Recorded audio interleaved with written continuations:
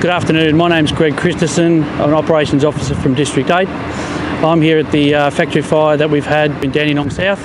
I'm the day shift incident controller. As you can see behind me, we've had a significant factory fire which was reported last night, approximately 1800 hours.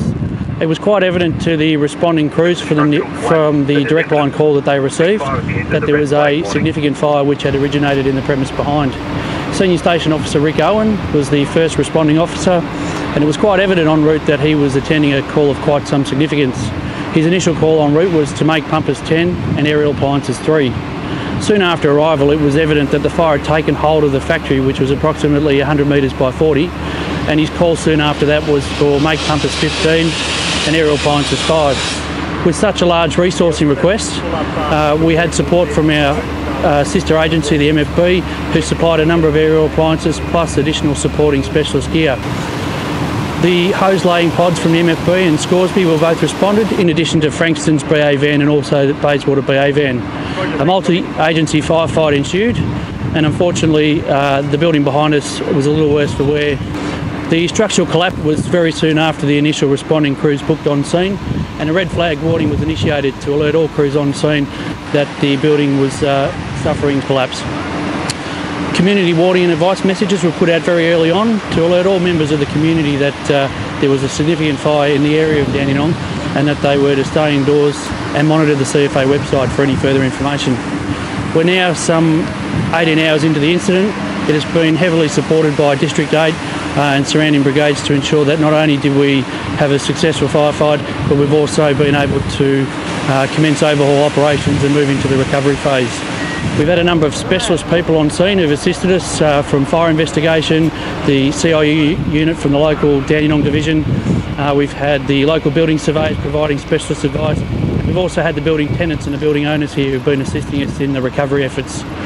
At this point, we've still got a number of appliances on scene, and at approximately 12:30 today, we had a fire which broke out in the office area just behind me. The office area being approximately 20 by 20 metres, and we had to move into BA Stage 1 operations.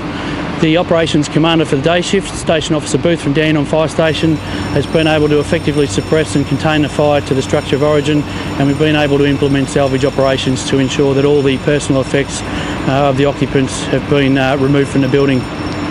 In addition to the specialist appliances from the MFB, we had the ultra-large pumper which was there to support their aerial appliances. We've engaged the EPA and also the water company to assist in managing the fire water runoff. We believe that booms have been placed in the Dandenong Creek to ensure that any fire water runoff has been captured and we don't further contaminate any of the surrounding waterways. One of the critical things that we like to maintain at an incident of such large complexity is a health and welfare monitoring team from the ambulance who are primarily there to look after the welfare of our firefighters. They were activated very early on in the piece and are still here today, still maintaining the welfare of our people. Without their valuable assistance, our firefighters wouldn't be able to operate in the harsh conditions that they have been. Unfortunately, due to the severity of the fire, we've been able to contain it to the structure of origin. However, it has suffered some substantial loss.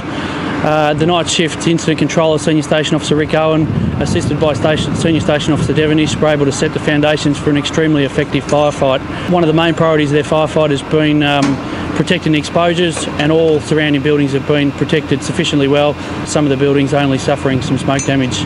All in all, it's been a massive effort by all agencies on scene: police, fire brigade, MFB, Ambulance Victoria, all of our council representatives, and all members on scene should be congratulated for the hard work that has not only gone on throughout the evening but also well into today.